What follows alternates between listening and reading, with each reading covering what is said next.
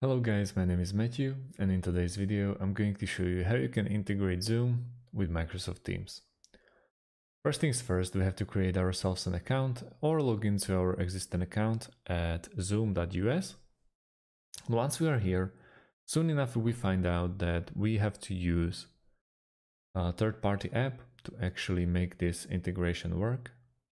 So I've decided to use automate.io. I will leave the link in the descriptions underneath this video. So automate.io is very useful app for making this integration happen. And once we are here, let's go to the top corner of our screen and click on integrations. Once we click on integrations, let's go to the bottom left part of this pop-up window and click on see all categories.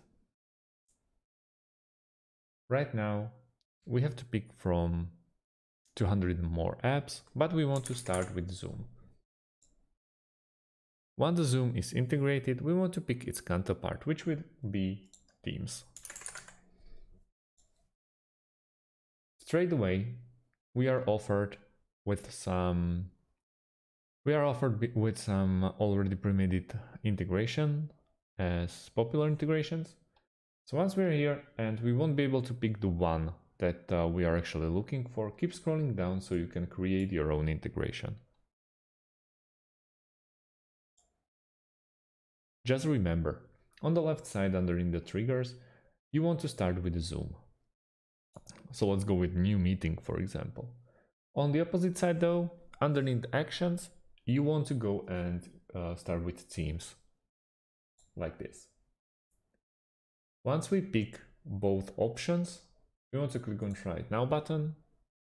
We get redirected and to sign up page, and all we need to do now is to log in or register to the new account. And yeah, we are a few clicks away from finishing this integration. We can also use Zapier.com, which is a very similar app to Automate.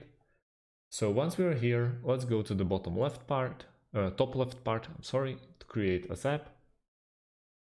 We can name our Zap, but it's not mandatory at all. But we can start yet again with setting the trigger.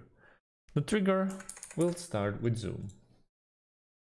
Now we have to manually pick an event again. So let's go with a new meeting, continue. Now we have to log in to Zoom account, continue. We have to set up a trigger, as for example, meeting 1. And now we can test the trigger between Zoom and Zapier itself. We can jump straight to second action. On the second action, we obviously want to write down Microsoft Teams. Action event, let's stick with the first one. And the last thing is we have to sign into Microsoft Teams. So that's about it. Thanks for watching and see you in the next video.